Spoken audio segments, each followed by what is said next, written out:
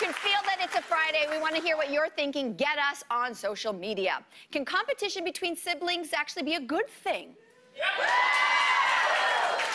A writer for the Washington Post recently explored this issue, and she says that although she sees value in sibling rivalry since it might encourage kids to achieve, she worries that it may be damaging for children to compare themselves to one another. I have to throw this to Derek again because Derek, one of 5 kids.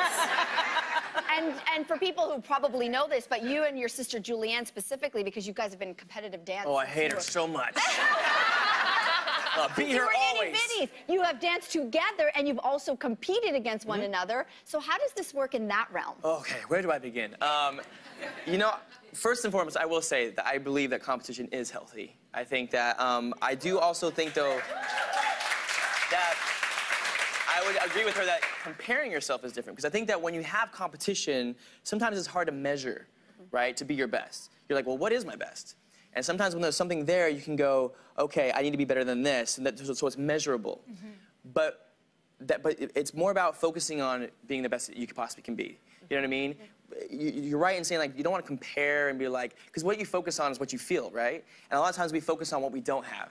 So we're like, well, I don't have this, or I'm not as good, or I'm not as pretty, or I'm not as talented.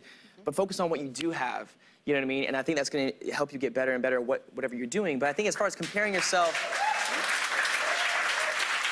with family, I think at the end of the day, when it is family, it needs to come down to being supportive and being happy for one another's successes and you know, cheering each other on, being each other's cheerleaders. And you can have a little competition here and there and nudge each other, but at the end of the day, support each other and love each other. So, Stephanie on Facebook completely agrees. Here's what Stephanie says. She says, my younger sister's attending a school of medicine to be a doctor. How do you compete with that? My siblings and I are very different, but ultimately what keeps the bond strong is supporting each other's achievements, which is what you said, Derek. My kids are 7 years apart, a boy and a girl. Blaze specifically ordered a brother when she found out we were having a... She said, I don't want any girls over here. They can go live at their aunt's house. If that happens. So along came Dash, but here's the thing. Dash is outgoing. He's a performer. He loves to dance. He's out there, says hi to everybody. Blaze is more reserved. And there's something, this dynamic that happens between the two of them, and I can almost hear and see what she's thinking as the machinations go on in her brain. She's going, why is he like that? You know, why is he the one that can just go up to anybody and introduce himself? And I can't do that as well, and I can see that. And so there's this thing. What she doesn't get is that her little brother idolizes her, just wants to be her. He wants to be older, wants to be her, but there's something to his gregariousness that really puts her off a little bit. And so what we've learned, it's really parenting by personality and really trying to just offer each kid what we know is best for them and supporting them in a way that really highlights their talents and pushes them forward. It's hard, right? It's an everyday thing, but it is so hard. And that's the fear, right? That's the fear that I think a lot of us have. And anybody is like fear of not being enough. You know, and you think like, you know, well, they're doing better than I am, and I'm not enough. I'm not worthy. Well, it must have been extra hard for you because you both are in the same, like you and your sister both dance, right? Sure. Like that, I can't imagine how much more, like my sister and I had nothing in common. Like she was blonde and blue-eyed when she was born. I was brown, obviously brown hair, brown eyes. And so we had completely different interests right from the get-go. And I feel like it caused a lot of fights when we were kids. My parents were worried that we wouldn't get along, but it wasn't competitive fighting as much as it was like, I just don't like you. I don't like anything about you. I don't aspire to be you because I don't like you. And that went in both directions. And now I think we do the thing where we celebrate each other. But if we both were interested in the exact same thing, like she wanted to be a TV host and I wanted to be a TV host. How have you managed it? I want to say this. It's interesting because you know, when we did compete, I always won. But there you go. Actually, it's funny. I did until we did Dance with the Stars, and then she won back-to-back and beat me. And I'll tell you what, she loved that. She was like, I beat you. But you know what? It's funny. What I've realized as we've gotten older is that when a family member of yours succeeds, you succeed. When they win, you win. You know, and that's the thing. We're all on the same team. That's what it is. It's like their successes are your successes, and I think if you look at it that way, then unless you're terrible at what you do, like if she sucks at it. Like, why am I so bad? You're both really good at what you do. I think that helps.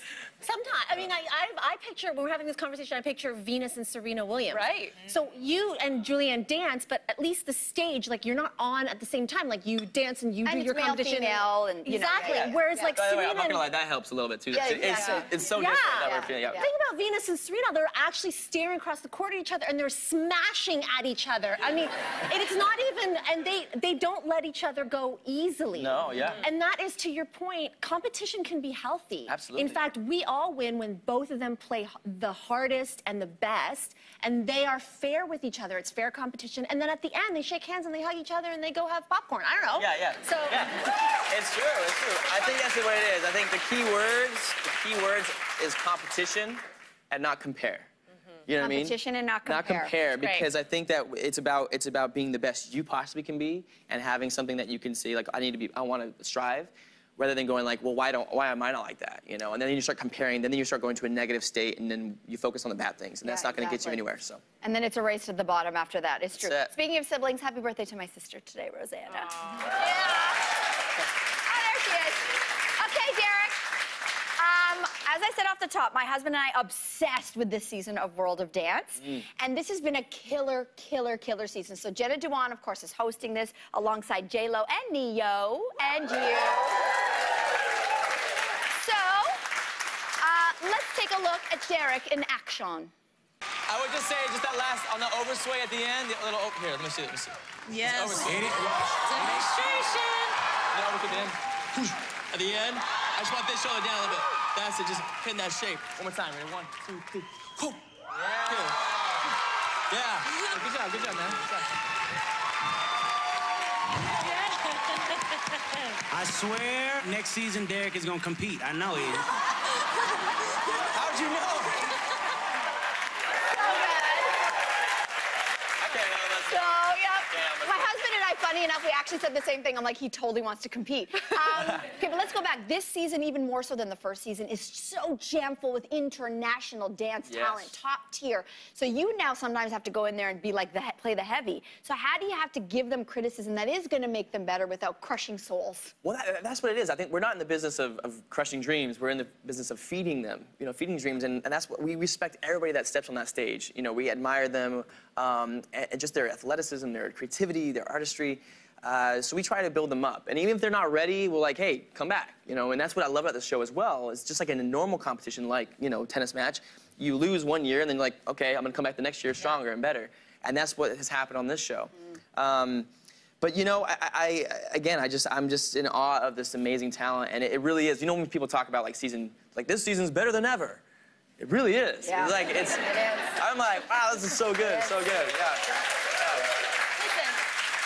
we are going to see you again soon, because in a couple of weeks, you're going to be back for the iHeartRadio MMVAs as a presenter. It's going to be hosted by Aquafina.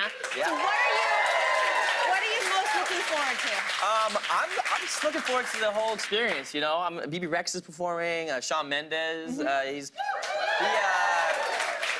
Mendes, he actually works out at the same gym I do in LA, and so I'll see him around there sometimes, but yeah, he's fantastic. It's funny, I actually lived here several years ago for a couple months, and I was a block away, and I looked down, and I'm like, what is happening in the streets? And it was the awards. Oh. And so it's kind of cool, full circle, several years later, I'm going to be here presenting at the amazing event, so I'm looking forward to it. It's going to be fun. Amazing. Well, every time you come around these parts, as long as we're part of the circuit, we'd be always happy to have you the after party salsa dance. Mel's your girl. I'm in, guys. That's the invitation I've been waiting for. Derek, this has been a pleasure. Thanks for coming My pleasure. back. Thank you, ladies. All right, everybody. World of Dance. Wednesdays, 8 p.m. Eastern on CTV2. And don't forget, he is, as you just mentioned, presenting at this year's iHeartRadio MMVAs, airing live Sunday, August 26th at 9 p.m. Eastern, right here on CTV. All right, we are so full of stars today. Jillian Michaels working out with us now.